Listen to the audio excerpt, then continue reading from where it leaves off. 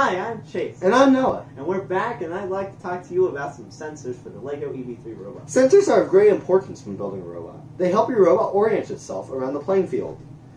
There are several different types of things that sensors can do, such as detecting color, detecting motion, and they can also detect bumps. So the first sensor I'd like to talk about is the gyro sensor.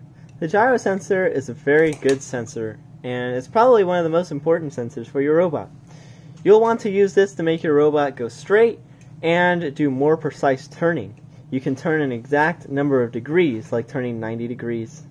And also, you can make your robot go in such a straight line that you can actually make it correct itself if it goes wildly off. Even if you turn it all the way around, your robot can correct itself with a gyro sensor. Next up, we'd like to talk about the touch sensor. As you can see, the touch sensor has a button on it. This button detects, obviously, bumps, or whenever you run into something. You can also place an axle into it, which could extend the button. You can assign certain actions to the button, or the touch sensor. These actions could be things such as making a noise, or determining if your robot should go a certain direction. This is useful for when you're trying to navigate the playing field and you know your robot's going to run into something, so you can implement that into the program to go, when it runs into this wall, I want it to turn right, and then move forward 20 rotations. The next sensor we'd like to talk about is the color sensor. You can tell it's a color sensor because it has this lens on the front of it. The color sensor bounces light off of different colors, and it can tell you if it sees different colors, and it can also tell you the intensity of light. So, you can make your robot follow lines on the playing field, because the playing field has black lines. You can also tell it to stop at lines, and you can also tell distance with it. It's pretty useful, and you need to make sure you calibrate it, which I can show you in a later programming video. Next up, we'd like to bring up the infrared sensor. This is a very cool sensor considering the fact that it has eyes, and it does the same thing that eyes do.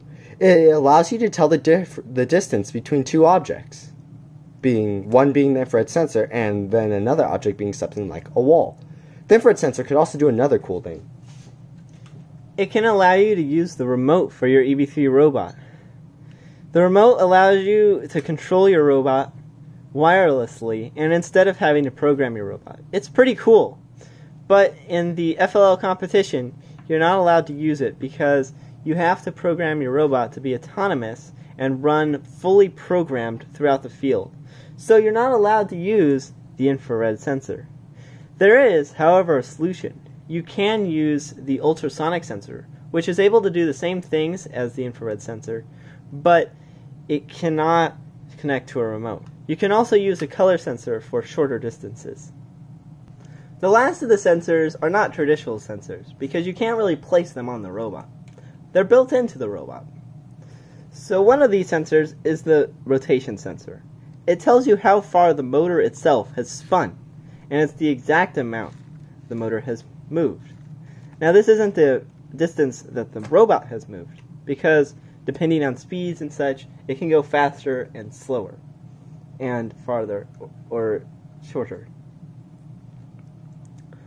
And another one of the sensors that's built into this is the time sensor, which means if you wanted your robot to move for 5 seconds in a straight line, you can do that, and your robot will be able to tell you after 5 seconds has passed. The time sensor is also very helpful for when you're doing the gyro sensor, because it helps tell the gyro how long to run for when your robot is correcting itself while it's going straight. Thank you for watching our video. We hope that we taught you something important regarding sensors.